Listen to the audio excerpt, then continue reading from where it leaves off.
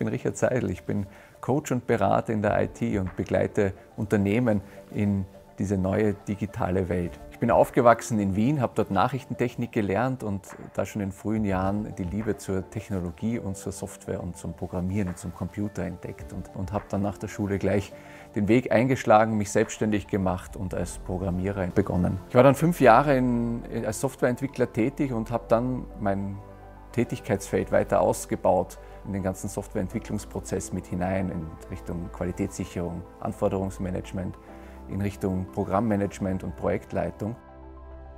In den 2000ern hat es begonnen, in der Softwareentwicklung einen Umschwung zu geben. Es hat von dem klassischen Projektvorgehen hat sich immer mehr hin entwickelt zu agilen Methoden.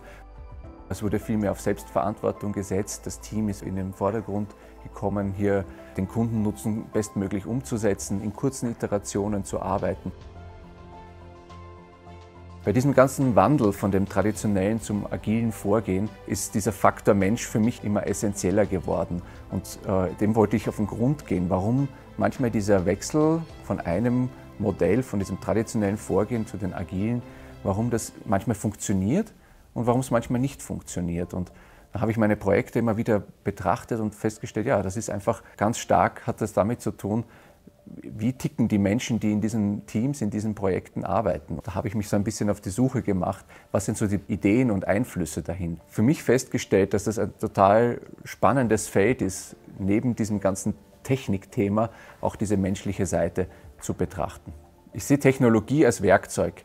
Technologie ist etwas, was dem Menschen dienen soll, ist das, was quasi unsere Welt heute vorwärts bringt und weiterentwickelt. Das kann aber nur funktionieren, wenn wir den Menschen im Fokus lassen. Diese Verbindung ist mir deswegen so wichtig, weil das nur zusammen funktionieren kann. Nur reiner mit Technik in einer Technokratie werden wir die Menschheit irgendwo an die Wand fahren. Und dieses Zusammenspiel mit Technologie und Mensch, das kann unsere Welt weiterbringen und uns eine schöne Welt gestalten lassen. Aber es ist nun mal so, dass wir schon seit vielen Jahren in einer digitalen, globalen Welt leben und mir manchmal vorkommt, ob man das gerne noch ausblenden möchte. Viele Unternehmen in Deutschland haben einfach in den letzten Jahren große Erfolge gehabt und sind erfolgreich am Markt unterwegs mit ihren Prozessen, die sie jetzt leben. Da ist natürlich der Antrieb, Digitalisierung zu leben und hier Prozesse zu verändern und sich zu transformieren, nicht sonderlich groß, weil einfach die Not nicht da ist. Aber die kann schnell kommen.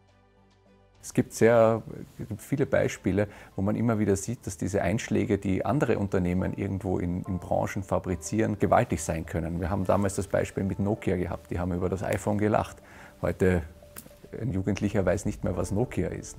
BlackBerry hat das Gleiche erfahren. Eine Apple Watch hat mittlerweile EKG-Funktionen, wo sich jedes Medizintechnikunternehmen heute fragen kann, ja, sollte ich nicht vielleicht auch mal anders denken, neu denken und hier meine Prozesse anders gestalten und auch versuchen, diese digitale Welt mehr aufzunehmen. Das vermisse ich oft in Deutschland oder in Europa, hier wirklich auch eine Idee zu haben, wo können wir denn dahin?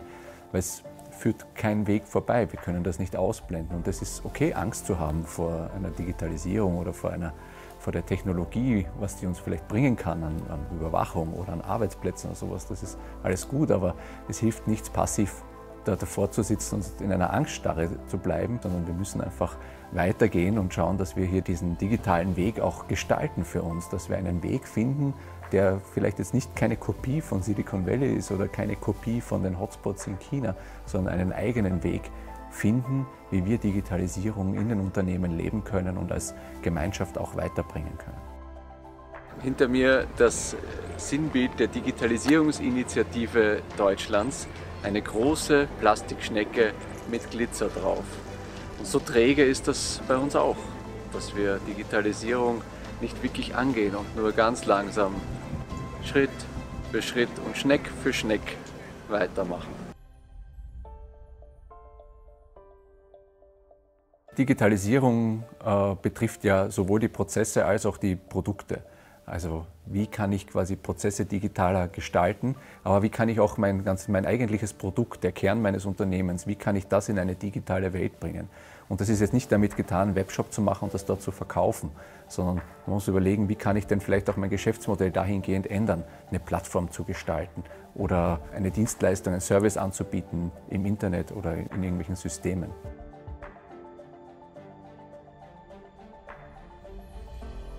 glaube, wir müssen hier viel mutiger vorangehen. Wir müssen Unternehmen motivieren und inspirieren, Dinge auszuprobieren. Mal zu probieren, was bedeutet das denn, irgendwas Digitales zu nutzen, Technologie zu nutzen. Wie zu überlegen, wie kann ich denn mein Geschäftsmodell anders gestalten, um es in dieser digitalen Welt auch lebensfähig zu machen. Und dazu braucht es Mut vor allem.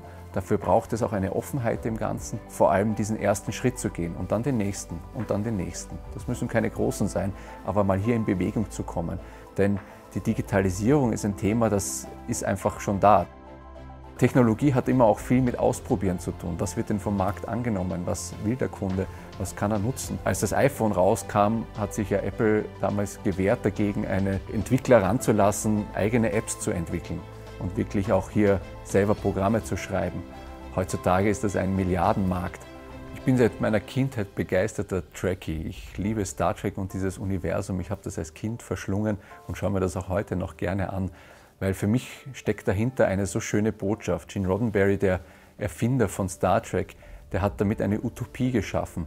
Eine Utopie von einer Welt, wo Geld keine großartige Rolle mehr spielt oder gar keine Rolle mehr spielt und Technologie dafür genutzt wird, um uns als Menschen und als Menschheit besser zu machen und weiterzuentwickeln. Und ich glaube, dafür ist Technologie da, uns als Menschheit vorwärts zu bringen und uns als Mensch die Möglichkeit zu geben, zu entfalten und uns wachsen zu lassen.